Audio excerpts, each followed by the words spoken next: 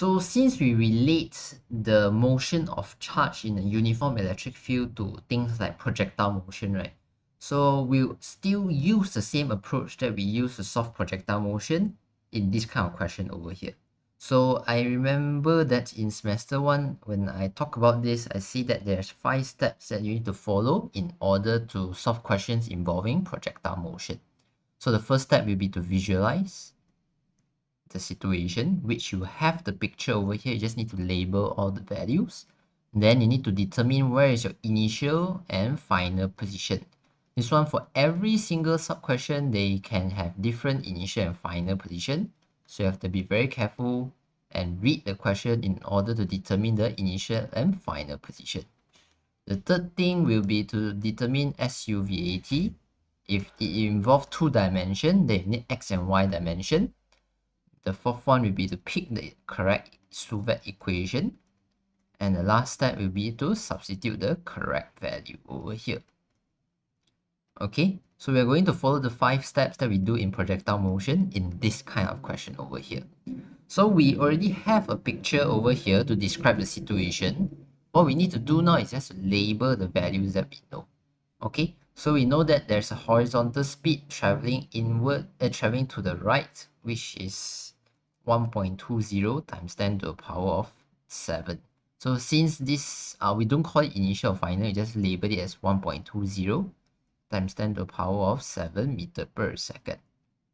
Then we also know that they are 4 cm apart, which is already labeled, and they have a potential difference of 300 volt. So you can do something like this maybe. Potential difference is 300 volt. Okay, then you say the length of each plate is 6 cm, which is labeled over here as well. Okay, so now we have a clear visualization of the process. They even tell you how the charge will move already. Okay, so this seems like they give you most of the information that you need already. Okay, so now we move on to the second step, which is to read the sub-question and to determine the initial and final position. So for question A, they ask for the time taken by the electron to traverse the electric field. So it means like, what is the time taken for the electron to go from entering the electric field to the point where it exits the electric field? How much is the time taken over here? So this is the journey that we are interested in. So point A will be our initial position. Point B will be our final position. So we determine the initial and final position based on the question that is given over here. Okay, the third step will be to determine the SUVAT, which is SUVAT. So for this one, since it's a 2-dimensional motion, there will be X dimension and there will be Y dimension. For X dimension, you have SX, UX, VX, AX, and T. Whereas for the Y dimension, you have SY, UY, VY, AY, and T. Okay, so what you need to do is you need to fill in everything and to see what information you have, what information that you don't have. From there only you see what kind of equation will be suitable to get the answer. Okay, so Sx is the horizontal displacement from the initial position to the final position. The horizontal displacement from A to B is called Sx. The vertical one is called Sy over here. We know that the horizontal displacement is 6 cm. So that will be 0.060 meter. And since the motion is to the right, we keep it as positive 0.060 meter. Okay. Sy we don't know, and that is what we will find in question E later. So you just leave it blank like this over here. Okay, Ux is the initial horizontal velocity. So initial is at this point over here. What is the horizontal velocity at this point over here? Well, the horizontal velocity is just 1.20 times 10 to the power of 7 meter per second. So this one, it's being given in the question. You know that you move with this horizontal speed until it enters here. So you enters here with an horizontal speed of 1.20 times 10 to the power of 7. At the same time, you know that because the charge is moving horizontally, So that means but it is at rest in the y dimension. The charge is not moving up or not moving down when it's moving into the electric field. Therefore, you know that the y component of initial velocity should be 0. So this is 0 meter per second for uy. If the charge is initially moving upwards, then it will be a positive uy. If the charge is moving downwards initially, then it has a negative uy. You have to look at the situation. Okay, Vx and Vy over here. To determine what is Vx and Vy, we have to first look at the acceleration first actually. So acceleration again is caused by net force. You have to remember that acceleration is caused by net force. So if your charge is over here, the only force that you experience is electric force, and the electric force will be pointing, in this case, upwards. Okay, because your path is going upwards, right? If your path is going upwards, then that means your whole motion here is influenced by a force that is pointing upwards. So there is no force in the horizontal dimension because there is no parallel plate on the left and right. Okay, you know that the force will be parallel to the electric field line. It will be either pointing towards a positive plate or pointing towards a negative plate, depending on the sign of the charge itself. Okay, so in this case, there is no acceleration in the x component because there is 0 force acting in the x component. There is no horizontal force in this situation, therefore ax will be equals to 0. Ax is equal to 0 meter per second squared, therefore you know that no acceleration, constant velocity in the x component. Therefore you know that Vx should have the same value as Ux over here. Okay, so that's how we fill out the x component. Let's progress to the y component. So the y component, we know that there will be an acceleration because there is a net force in the y dimension. And the net force is actually pointing upwards. The only force acting on this charge over here is an electric force, and it's pointing upwards. So how do we determine the force? That one we have to fill in the blank later. Then from after we know the force, only we can determine the acceleration. Okay, but for now we know for sure that we don't know the velocity over here. So we can leave this blank, but for uy we have to determine it later. Okay, it might be a bit confused, but you can follow along the process, then probably you can find a better way of doing it. But for now, I leave AY blank. AY will be found later. Okay. Question B. Question A. We haven't finished question A. What am I doing? We want to find the time, right? So if you want to find the time is what we need. We have information regarding the displacement horizontal. We have the initial velocity. We have acceleration. Well, we can just use as x is equals to uxt plus half ax t squared. Okay, so this is step 4 over here. We are determining what equation will be suitable. You want to find time, but we have sx, we have ux, we have ax. Therefore, we use this equation over here. You can use v square equals to u square plus 2as. It's not the correct choice. From these 3 things over here, you can only pick 2 information because this is actually how to put it? They are not 3 independent information. You can only take 2 of the value here. You learned that from last semester. I'm not going to repeat that. Okay, so put in the value 0.060 is equals to u 1.20 times 10 to the power 7. Time, you are finding it. Acceleration, x component is 0 because of this one is 0. Okay, that's why the whole thing becomes 0 at the back. So from here you can find the time taken from you to go from A to B. It's 5 nanoseconds. So this is how you solve question A over here.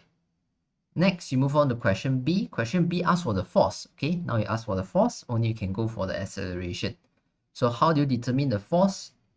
Well, to determine the force, you need to know the magnitude of the electric field, and you need to know the charge that is experiencing the force. The charge that is experiencing the force is the electron. Okay, the force is acting on the electron. So the charge experiencing the force will be the electron. and we are only interested with the absolute value only. So this is 1.60 times 10 to the power negative 19. You need to know that proton, the charge is positive 1.60 times 10 to the power negative 19. For electron, it's negative 1.60 times 10 to the power negative 19. But since there is an what you call this modulus over here, that's why you don't need to write the sign. Okay, next you move on to the electric field. The electric field is not given over here, but you know this electric field is produced by a pair of parallel plates. So what you can do is you can use this equation here to determine the electric field produced by a pair of parallel plates by taking the high potential minus the low potential. You don't need to minus, they tell us it's 300 already. And the distance between the two plates will be the distance here, okay, 4 cm, not 6 cm. D is the distance between the 2 points that we take the potential difference. So we are taking a potential difference between the two plates. So of course the distance will be between the two plates. So this will be 4 cm, 0.040. So if you calculate that, I believe you get the electric field to be equals to 7,500 volt per meter. And if you put it inside here, 7,500, then you get that the magnitude of force experienced by the electron will be 1.2 times 10 to the power negative 15 Newton. Okay, so if you wish to write down the direction, actually you can write down the direction, you just need to express it in vector form. So write down the magnitude and you write the direction, you know the direction is pointing upward.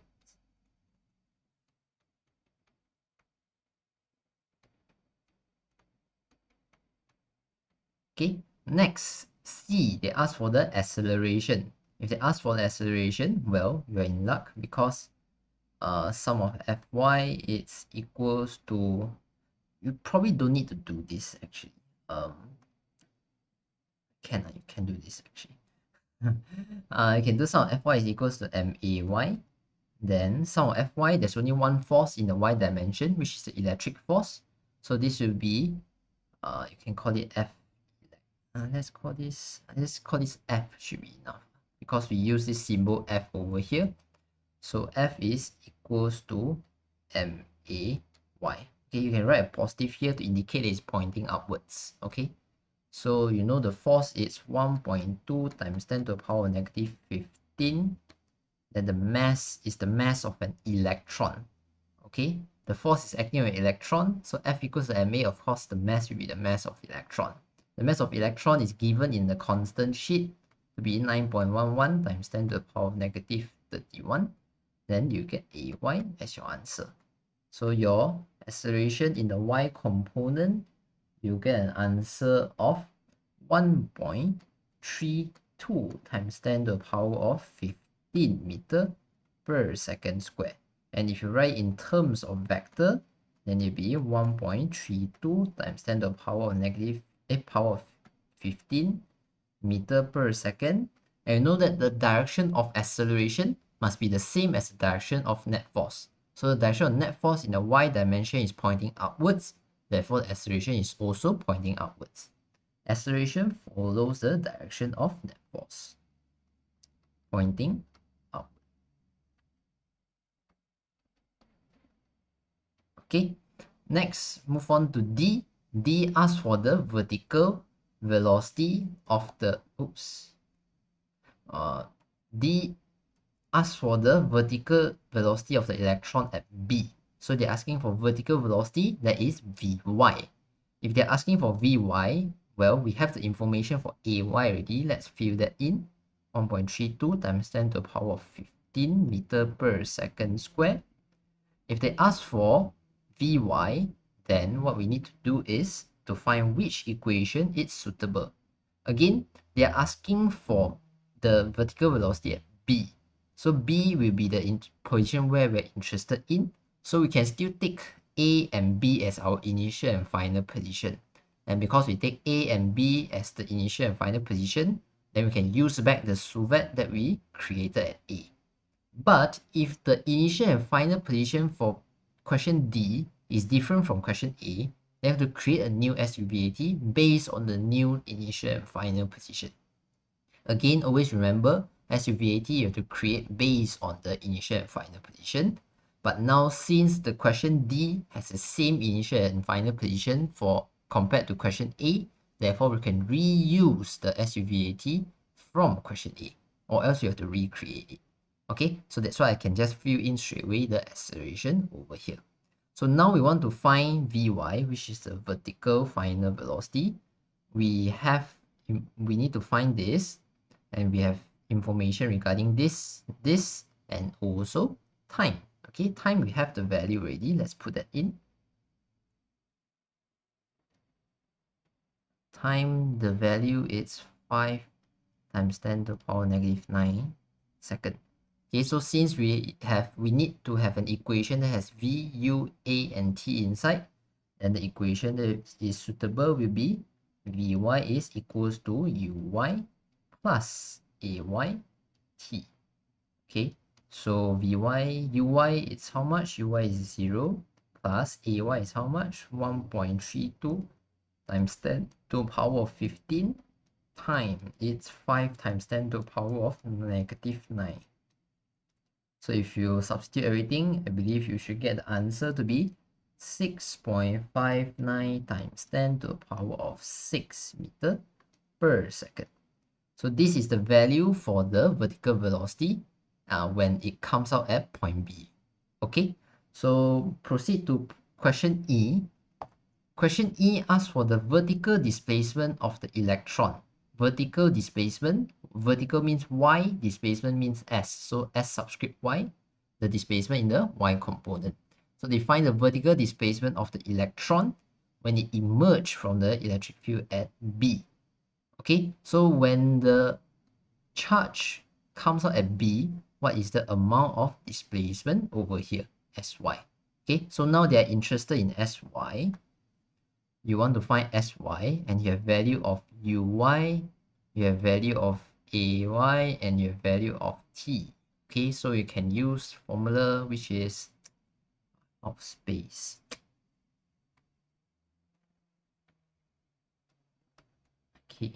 Okay, there's a few formula that can use, but I'll be using S is equals to UT plus half AT squared. Okay, why is this formula convenient? Because Uy will be 0, so this one will be equals to 0. So I just need to substitute half Ay and T. Of course, T needs to be squared. So if you calculate it, I believe you should get the answer of 0.0165. Okay, so that will be the distance over here. It will be 1.65 cm. Okay, 1.65 cm. It's definitely smaller than 4 cm. Okay, so if you get 1.65 over here, and you know that the charge is entering from the middle, means by up here will be 2 cm, down here will be 2 cm. Okay, if you calculate the value over here to be 1.65 cm, that means that the charge over here will not touch the plate when it exits the electric field over here. But if you happen to get a value, let's say 2.5 cm, okay, if you get a value of 2.5 cm, means by if the charge has moved a distance of 6 cm horizontally, vertically you have moved by a distance of 2.5 cm. If that's the answer that you get, then that means 2.5 is larger than 2 cm. That means the charge would have already hit the positive plate before it even get to exit the electric field. It will hit the plate before getting out from the electric field. So occasionally you see questions like, determine whether the charge will hit one of the plate before exiting the electric field. So what you need to do is you check the vertical displacement over here, whether it's larger than the amount of space that you have before. Okay, if it's moving downwards, it's the same idea. If the space you have is 2 cm, but your vertical displacement is more than 2 cm, that means you hit the plate. But if less than 2 cm, then you haven't hit the plate, you managed to exit the electric field successfully. Okay, it's a bit complicated, but through some exercises and through some exploration, I believe you should be able to solve this. Just remember that the steps to solve this is similar to projectile motion. Just that for AY, it's no longer negative 9.81 meter per second squared. For AY, you have to determine from the force, which you have to determine from the electric field. The electric field, sometimes you have to determine from the potential difference divided by the distance between the two plates. Okay, if you know the relationship clearly, you should be able to solve this question with ease. Okay, so that's all for this question over here.